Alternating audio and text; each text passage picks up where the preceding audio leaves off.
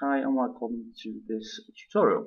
We have a question from Mustafa and it's regarding a June 2011 paper 2 question 49. It's access, and this specific question, I'll just show you what it looks like as a whole, is to do with labels made in access, and Mustafa is asking about this particular question or task. So I'm going to do the whole question of labels, and then we'll specifically look at display the field name as well as the data. So let's begin by starting off with a query design. Okay, so it has some criteria here which we have to do first. So we'll go to our table because we want all the data. So click it once and go to query design. You'll then have your pop-up which you want to add and close. So you see your table appear here, and I recommend you to double click each field name, and I'm not sure which one you quite need right now.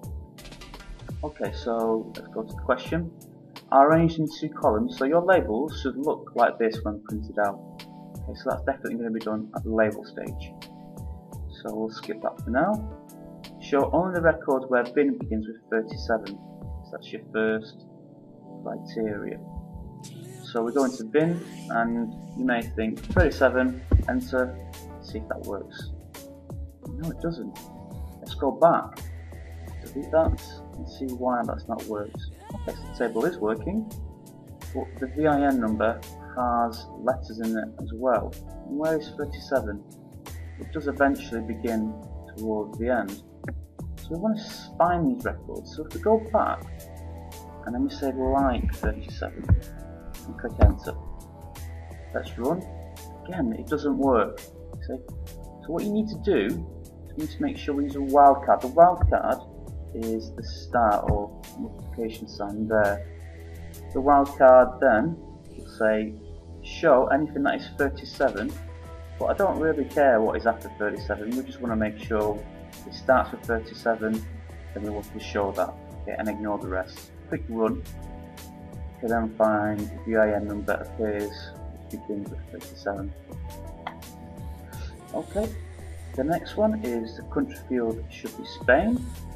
So country is Spain. Okay, click enter. Let's run that.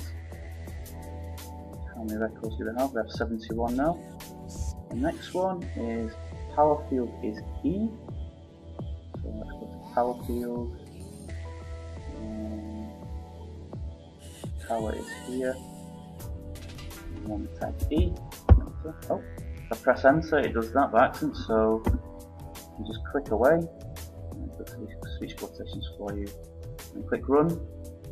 That's much better. We've got 8 records now. Okay. This might be slightly different to yours because I've not put in the extra record at the beginning of the exam. Let's go back. Shows only the fields the VIN, model, port and distributor on each separate line. So you can go ahead and start making this label. Now you can untick the ones you don't need, but I'm just going to show you a different way. Okay, if we save this, and we want to call this question 49, so query 49. So don't get confused with any other queries you've made. Click on the query once, and then we want to produce labels. Okay, not a report, labels. In order to get the 2 columns as requested, okay, it's always the first one. Okay, numbers across 2. So it's next. We ignore the text appearance because it doesn't want us to do that. Now, this is the area where Mustafa was wanting some advice. So let's start off with VIN. Okay, so if we put VIN here and then click enter, the next line. The next line is model, and the next line is port. Okay, so click enter, port.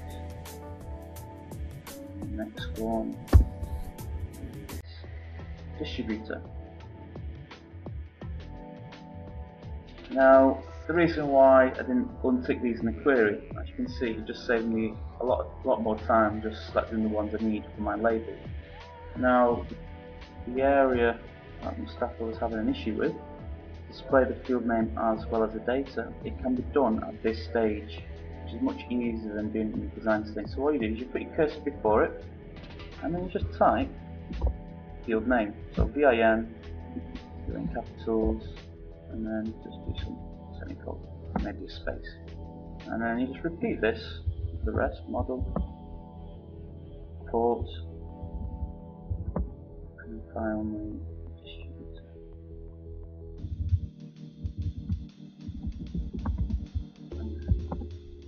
There we have it. We have all our field names as well as the record of that field name. So we click next. Do we need any sort on this? Cannot remember. No, we don't. But we do have a heading: warning, check charge of voltage before delivery. So let's copy that, and just to make sure, it has to be in a larger font at the top of each label. I'm going to copy it so it's like this. The warning's at the top, and then we have another sentence below it.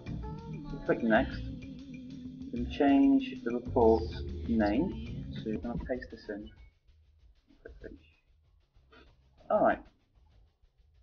Now it appears that our title has not appeared, okay, so don't worry about that, we can do that in a second.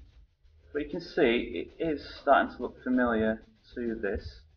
Okay, and we have our field name and the field record. So we need to go into this, into the design stage, and put our title in. So if we go to design view, which we are, and what we're going to do is we're going to move these fields down to the center, which will allow us to give us some space to put our titles in, because it's saying they want it in a larger font at the top of each label. So we go to labels, and the first one we'll put in is warning. Okay, so warning. And I'm going to highlight this, go to home, and you'll see that it's in non-selectable mode.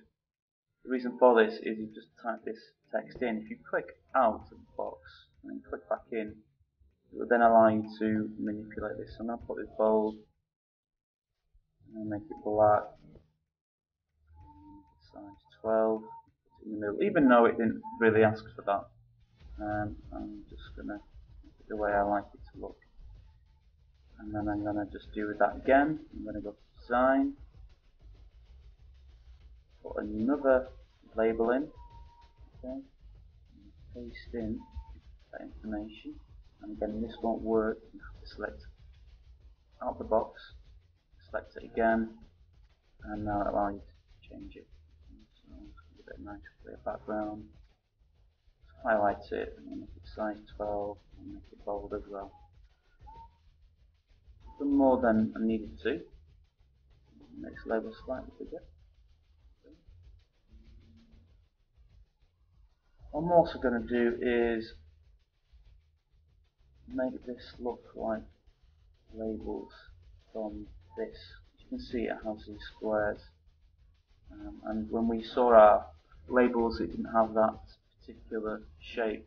So I'm just going to create this in just for it to look more like a label. So if you go to design, and then you want your rectangle, and then we're just going to draw a box around here, and what will happen is that will go above all the information. So if you right click, go to position and center back, and that is it. Let's just double check with that question. Have your name, center number coming out at the bottom of each label. Okay, so let's do that now as well. Again, that'll be done as a label. So let's just make this a little bit bigger again. Some room for another label. I'm not going to worry too much about how this looks. Just make sure it just fits in there. Maybe make the label a little bit bigger. as the question paper said, it says it may look like this. So if your label is a little bit bigger than what it shows in the exemplar, which is here, don't worry too much about it because it says it may look like this. So save and print these labels is the last job. If we go back and we go to print preview, you can see that your labels look like this. There's a slight error here. We can go back to design view or layout view, and you can just adjust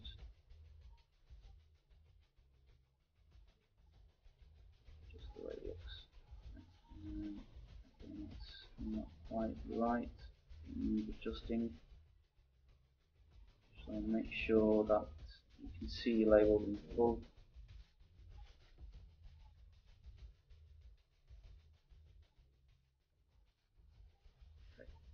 Now, what some students make the mistake of is when they go to layout view, they immediately think that their labels will not print to a page.